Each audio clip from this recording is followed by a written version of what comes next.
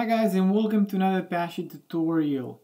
Apache NiFi tutorial. Sorry, I'm a bit excited about this one. So in this tutorial, like I promised last time where we saw how we can push data into RedShift using Apache NiFi and DBC connection pool.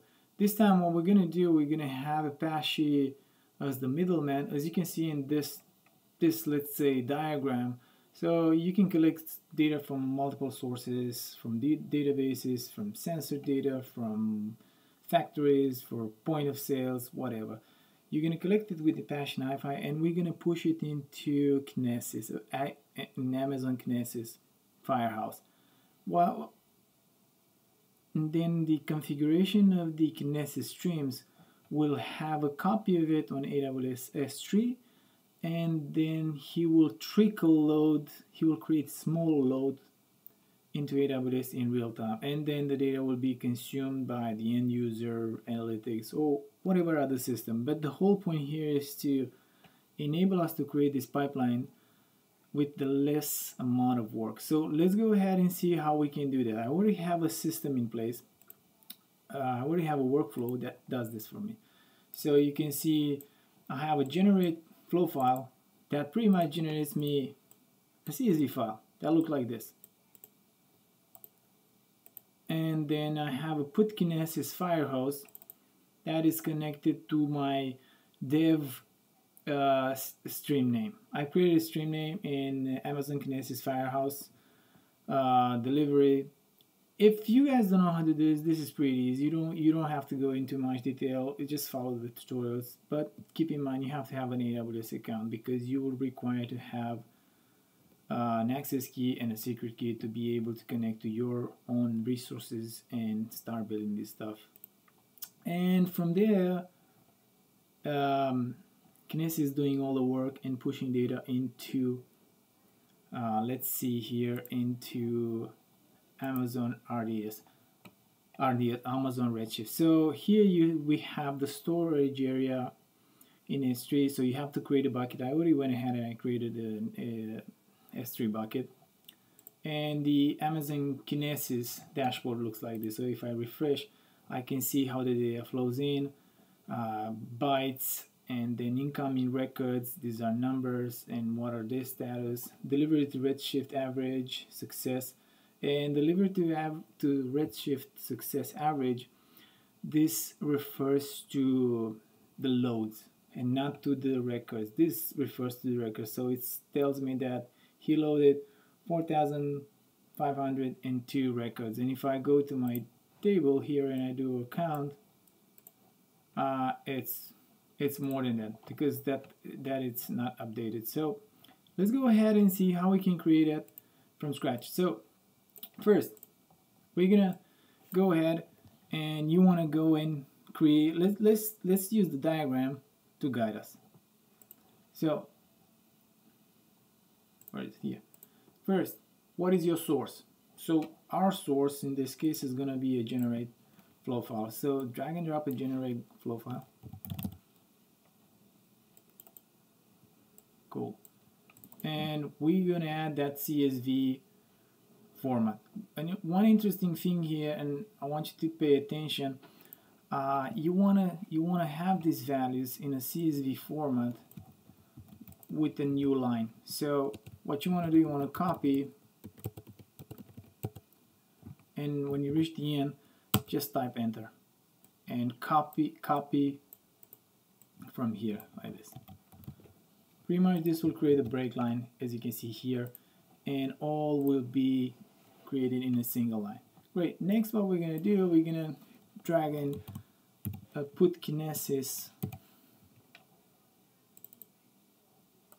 Firehouse processor, link it to our generate flow file, and right over here, what you want to do, you want to punch in your access keys and secret keys. I'm gonna pause and also select your area here, or your AWS region. So I'm gonna pause, populate my keys and secret keys, and come back. Alright, we're back. So you can see that the sensitive values were already set, and here you're gonna give the stream name. We haven't created yet the stream, but let's give it a name. So we're gonna call it stream demo stream. All right, make sure you copy this and you have it saved, or you remember it, or you can go back to it anyway. Now let's go back to our diagram and see what's the next step.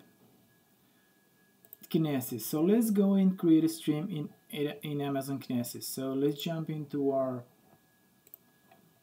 Amazon Kinesis dashboard. Let's go to the dashboard. And here in the dashboard, you have all these options here. So you want to go and select Kinesis Firehouse delivery stream and say create delivery stream. But before we do that, and like I mentioned in our last tutorial, you have to have a RedShift cluster created.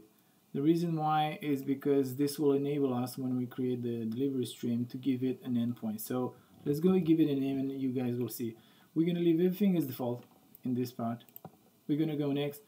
We're not going to use any record transformation or any JSON formatting or data formatting. So we're going to go next. And this is what I'm talking about. So the destination, we want to put it as Amazon RedShift. So it's pretty smart. He gives you a layout and he makes you understand what's going to happen. And here in the Dropbox, if you don't have a cluster, RedShift cluster on your account, then you can create one using the create new. And then you come back. My cluster is called Red1. The database name is also Red1. I'm going to put my admin password. Actually, no, this should be my admin name. Obviously, it's admin. Pretty easy. Best practices in security. Not really. Specify the database. My database name is Red1 as well. It's a bit confusing. And we're gonna create a table called user demo. And we're not gonna specify the column that needs to be populated. So, and also the intermediary S3 bucket that we're gonna use, it's going to be the one that I showed you. I already have the ODS red, and we're gonna prefix the bucket with user demo. Great. And here, one thing very interesting, you have to put a copy option here. So what we're gonna say here is a copy option CSV. So the copy command will know that the file that he's about to ingest, it's in CSV format. Great, so we're gonna punch next. We're not gonna touch any of this. We can compress it or enable encryption. We're gonna leave everything as it is. More important part here, because you need to allow Firehouse to have access to S3 buckets. If we go next, this will send us. So what you want to do, create new or choose, and there's not too much to do actually. AWS is smart enough to populate everything for you, creates a policy here. So what you want to do, you just want to say allow. Great, now that we are out and we have it set up, go next. Review your setup. But before we review a setup, what we want to do, we want to go back to our database and keep in mind the user demo, and let's create a table with the same configuration as our CSV file. Keep in mind, we say what is the name, AO, what is the age, 12, what is the gender, male. All right, so we're going to create this table. Great, so now we have the table created. Let's copy all this circle here. We can see there's no data into it. Great. Now let's jump into our, sorry guys, a bit confusing here. Let's go back to our review screen and create delivery stream. All right, so this is going to take a bit of time, probably a minute or two, and you can actually click and see, look at it. I'm going to walk you guys through what's happening behind the scene, and well, he's creating it. So here you can see that you can monitor and you can see the incoming bytes. Here you can see the Amazon RedShift logs in case something bad happens and he cannot send data to RedShift. You will see error messages here. Same thing here. If he cannot deliver messages to S3 bucket, you'll get an error here. So let's look at it. He's still creating. I'm gonna pause and come back when it's actually, in the meantime, what we can do, we can jump back into our NiFi and we can complete the setup and add a log attribute here. We want to see what is the status, if it's success or if it's failure. Great. We can see that the status of the processor, it's healthy now. And let's go back to our page, refresh here, and now we have the stream up and running. So it's called demo stream, and let's see if we actually, yes, this is demo stream. Let's start generating. Let's go here and configure it to run every second. Otherwise, if we leave it at 0, he will create thousands and thousands of rows, and we don't want it. So let's create one and look into it. Let's look at it. So the flow file content is like this, and this is going to be sent to the stream. All right, great. So let's keep it running and start our put Kinesis Firehose, and we can see there's no errors. We have 8 successful errors, 8 successful data flow sent. Let's go back to our demo stream and see what is the status of it. What's the monitoring part? It takes some time for it to actually grab and count all the records, but we can go to the S3 bucket and look into it, and soon a new folder will be added here called demo, or whatever we call it. What is demo stream? Yes. So a demo stream folder will show up here. If we're going back to our table and we look here, probably no records were inserted. So let's get ready for this one.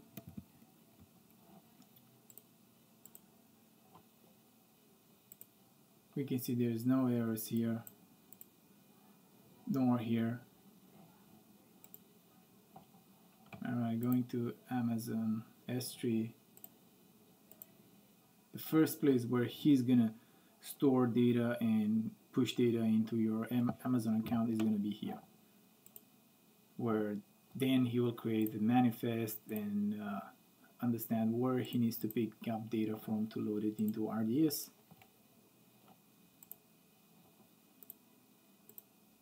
Let's go back to monitoring, refresh a bit. I'm gonna put a pause, so I won't have to bore you guys, and come back when this starts pushing data.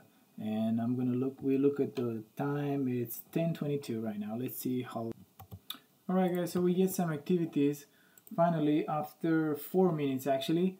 So we had ingested 100 something rows, and incoming. It's they're called as incoming. We can see that nothing was delivered to S3 so far, and nothing to RedShift as well.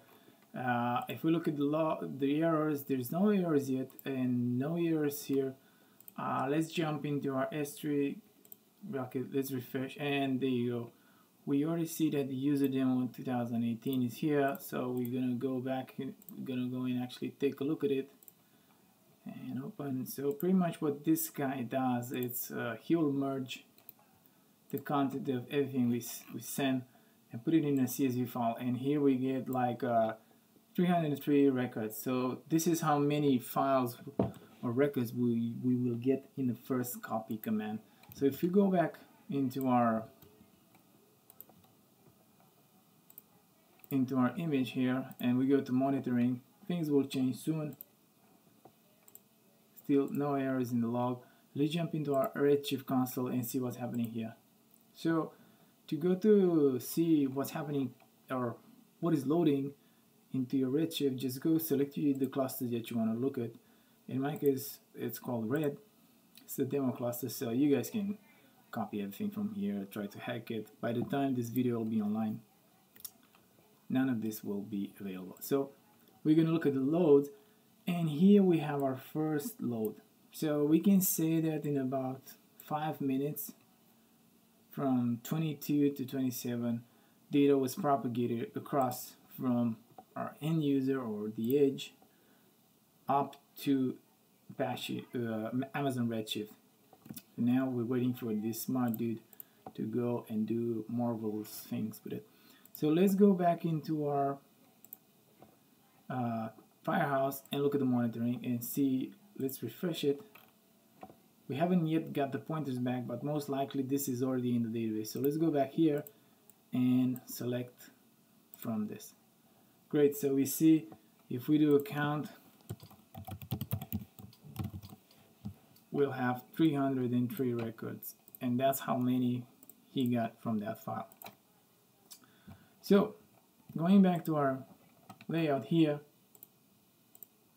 we can easily query this and put it in the dashboard and display it.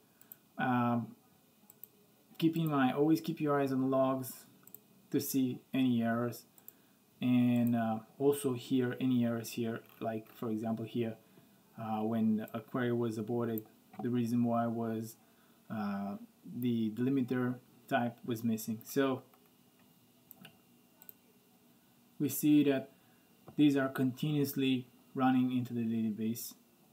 Copy a command that run, let's call it trickle loads.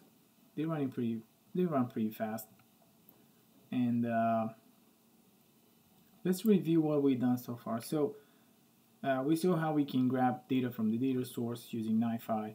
We already know that NiFi is a tool that you can transform data on the fly. And we saw how the put kinesis processor helped us create a, let's say, a pipeline, an automatic pipeline that will store data in Amazon S3 and then push it to Amazon RedShift using Kinesis delivery streams. So I hope you guys enjoyed this tutorial. I'm gonna put all of this stuff in the video description, and I'll try to design a new demo on how we can use NiFi and take away Kinesis and only use Amazon S3 to push data into RedShift, but not through Kinesis where he decides and creates the pipeline. We're pretty much going to architect a system where NiFi will decide when to load, what to load, into what to load, and tables will be created on the fly. So I'll see you guys in the next tutorial. If you have any suggestions or if you like this tutorial and you find it interesting, give me a thumbs up and keep watching.